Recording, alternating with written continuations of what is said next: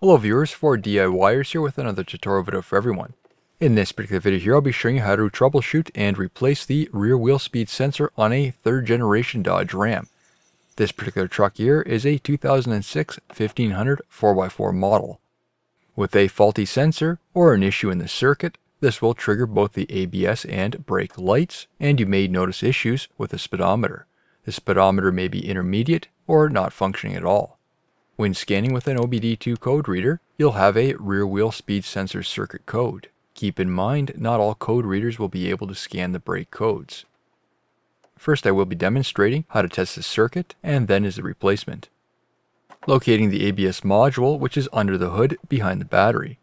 There is a connector that needs to be disconnected. In order to do that, pull back the red clip, then depress the tab and pull the connection off.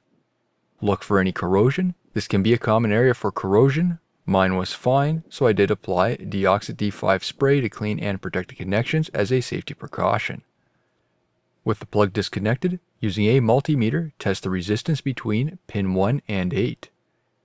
Probe each of the pins. Here we are looking for between 1600 to 2300 ohms at about 24.5 degrees Celsius or 76 degrees Fahrenheit. My sensor was within the range, however I was getting intermediate readings, so my sensor was faulty. If your sensor is outside of the resistance range, then it is faulty and will need to be replaced too. Leaving the plug disconnected on the ABS module, continue to disconnect the plug on the rear wheel speed sensor. This is located on the top of the differential. The easiest way I have found to access the sensor is going up in between the axle and spare tire. To disconnect the plug, use a standard screwdriver to pull back the locking red clip, then pull off the plug.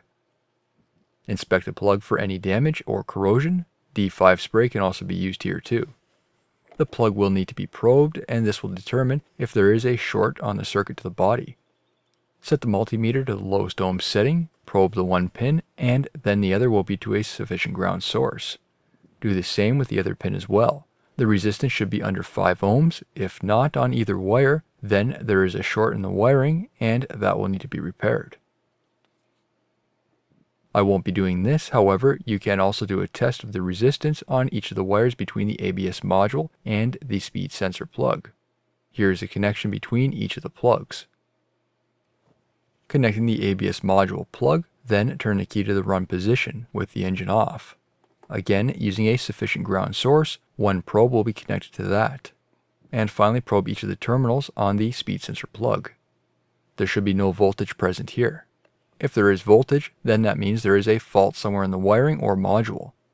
As an additional test, which I won't be showing here, you can also jack up the rear of the vehicle so the wheels are free, then spin them and measure the voltage at the sensor. This should produce a small amount of voltage when the axle is spinning. If you're having issues trying to access the sensor, it can be removed, and you can do the same ohms test right at the sensor. Other times the sensor can be in good condition, but it's built up with sludge. The sensor can simply be cleaned using a sensor-safe brake cleaner, then it can be reinstalled, and it'll be working correctly again. Next is removal and replacement for the sensor. Remove the electrical connector if you haven't already. It fastens to a threaded stud, and this may unscrew early during the removal process when removing the nut. In order to remove the nut, this requires a 13mm deep socket with a 3/8 drive ratchet. In order to hold that threaded stud, if it does turn, you will need a 14mm wrench. The brake line bracket is attached to this stud. Rotate the bracket off for the brake line. Next, you'll need a 14mm deep socket with a 3/8 drive ratchet to remove the threaded stud. Fully remove the stud. Before removing the sensor, make sure the surrounding area is clean so no dirt falls inside the differential. Then pull the sensor out. You may need to twist it in order to help with assistance out of the hole.